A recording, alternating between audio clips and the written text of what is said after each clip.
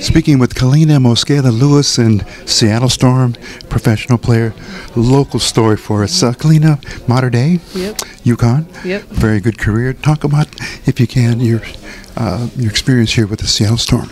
No, it's been good. You know, this is my 5th season in the league with the Seattle Storm, and last year obviously was a really good year for us, winning the championship. But it's been good. You know, being able to stay close to home was really nice for a change, and not having to go across the country like I did at UConn. But no, it's been good. We're a close-knit group of people. We have basically almost the same team I've had since my rookie season, so it's been nice. Yes, and as they say, the current champions in the WNBA, and missing Breanna Stewart, of course, has been a big blow to the team, but you guys are still in the mix, still in the hunt. Yeah, we're still in the mix. I think it's obviously it's a huge difference without Stewie and without Sue being with us this year, but I think we've just, for the most part, found different ways to keep ourselves, like you said, in the mix. And if we can, Kaleena, some words to your fans, because there's a fan base for you here in Southern California, as you know, LA and Orange County, but talk about how it was for you to get to this level. You know, it was hard. You know, it was a lot of hours spent in the gym, and there's a lot of good basketball players out here in Southern California. Yeah, but it was a lot of hours in the gym with my dad, a lot of persistency, and just, you know, working hard every single day. And yeah, that's about it. Okay. But in the off season, there's a chance for you to come back to the community. You give as much as you take, of course, but you like more giving to the younger set that is now watching you, the fan base.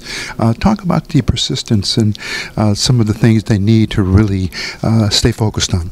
Yeah, I mean, I would say the number one thing that my mom always harped on was school. You know, she definitely was big on my education, and if my grades weren't right, she reminded me every day that that was what was really going to take me far. You know, we're not like the men. You don't go to school for 1 year and you can leave. You got to go to school for 4 years, get your degree, and then you can go. That's first and foremost. But secondly, I think one of the most important things that people forget is important is your attitude. And whether that be on your good days or your bad days, your attitude has to stay the same all the time. And talk about, if we can, just for a moment, because it's so important. Mater Dei, of course, huge, is great school, college prep, of course, but the athletic programs speak for themselves. Talk a little bit how that gave you the boost to move on. Yeah, definitely. My freshman year, I was lucky to come in with Coach Kevin Kiernan. And he was definitely someone who pushed me to my limits when I was in high school. He didn't care if I was the best player on the team. He was constantly yelling at me and expecting the best from me. And it got me ready for college. It got me ready for the pros. So he definitely played a huge part in who I am now. And the Seattle Storm, of course, very huge in the northwest part of the country, but you have a lot more to go, a lot more games, and then the playoffs. And right now, would you say the status of the team, the chemistry, has been on a rebuild season because you don't have Breanna?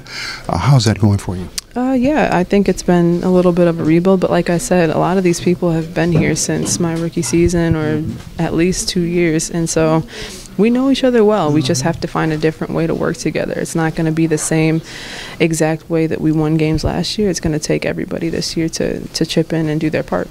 Okay. Hopefully we'll follow you when you come back. This is the way we can make a connection with some of the players that we understand and we know have a Latino background.